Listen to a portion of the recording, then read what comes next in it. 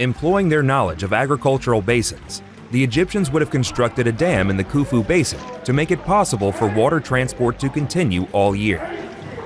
When the annual inundation began, the Egyptians allowed the Nile water to flow into the basin, traveling between two mounds, Nazalet el-Sisi and Nazalet el-Batran, bringing an influx of water to the Giza Plateau.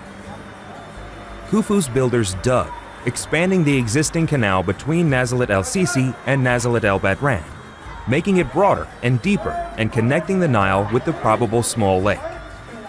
The canal expansion made it possible for the Egyptians to deliver stones and supplies even closer to the Great Pyramid base. During this time, large boats were delivering massive granite for the interior pyramid chambers from Aswan and casing limestone for the surface of the pyramid from Tura. The Egyptians were unloading the cargo close to the Khufu pyramid from the Khufu quarry side. This proposed site was near the current Khafre Harbor temple location.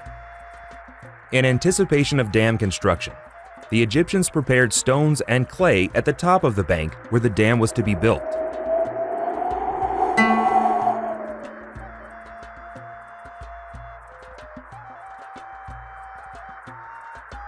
At the moment the water began to recede, construction of the dam in the Khufu Basin started. Dams were not a novel concept to the Egyptians. We know they had experience constructing the dam at Sa'd el-Khafara.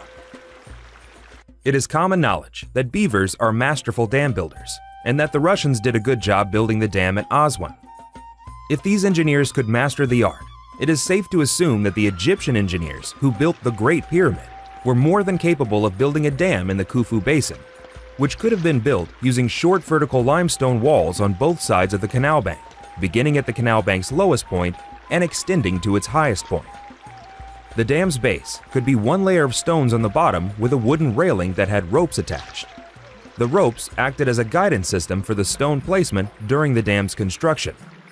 By the end of flooding, when water began receding, the dam would be completed by sliding the ropes from the canal banks into the canal's center and dropping stones into the water where needed. Clay, widely available tafla, would have sealed the dam from leaking. Water levels were constantly changing due to leakage, evaporation, and use by sluices. As a result, the water level in the basin would slowly recede, and the top part of the dam, above the water level, would be disassembled.